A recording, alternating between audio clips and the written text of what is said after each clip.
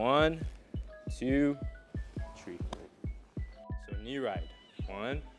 I look for the cross choke, he defends.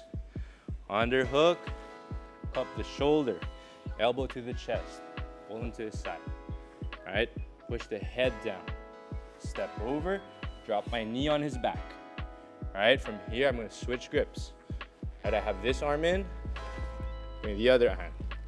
I can post, sit, pinch my knees together. Look for the wrist, slowly go down and hip up.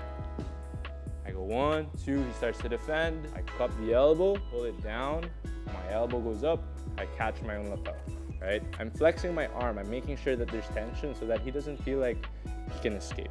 I push the head down, I step over, I sit. As he comes up, I just angle.